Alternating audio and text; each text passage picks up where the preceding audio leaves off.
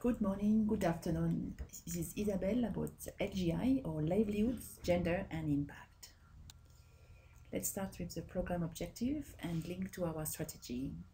So what is our purpose in this program is to identify and test promising innovations in terms of technological innovations like a new feed, organization and institutional in terms of a new arrangement linking farmers to markets, for example, to increase men and women participation in livestock value chains and the benefits they derive, as well as to monitor and evaluate those innovations for impact and potential for scaling.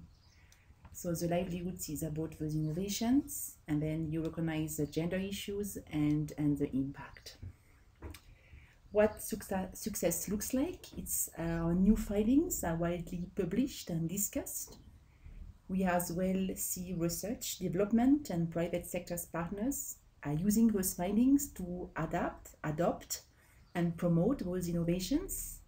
And we have documented positive impact of those innovations on livelihoods. Now moving to strengths and weaknesses, and starting with the proud moments.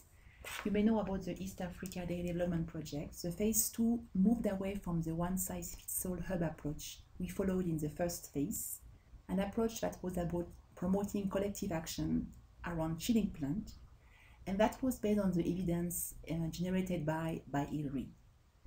The second broad moment is about gender. We see an increasing interest in gender, and this is very stimulating for us.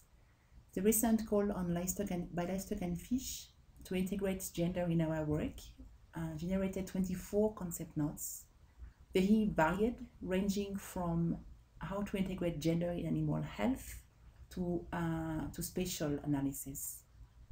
Finally, more on the research side, in 2014, we published 100 research output and 16 in peer-reviewed journals. Moving to dull moments, we still have a too strong focus on East Africa, and we have not been as successful as we wanted on raising funds on bilateral projects. We face challenges in our gender team in terms of number of staff to be able to answer the request and the need. And we do need to move more outputs into peer-reviewed publication. Now moving to prospects for collaboration. What does LGI need from other parts of ILRI?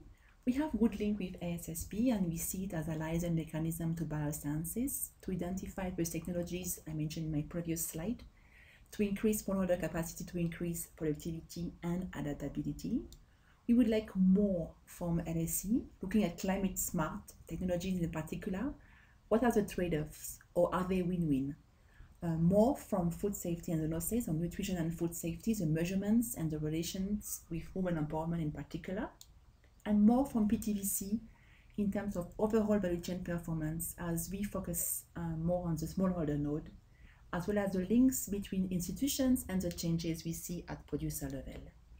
And on blue sky research, what new technologies will be game changers for smallholders? A super chicken, a super cattle feed, cheap and reliable diagnostic tool. We need technologies, please.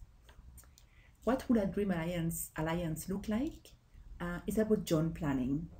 Joint planning of a new technology, be it productivity enhancing or labor saving, is likely impact on women and men smallholders and delivery mechanisms discussed before the product is ready, so that adaptation can already happen before it's actually finally delivered.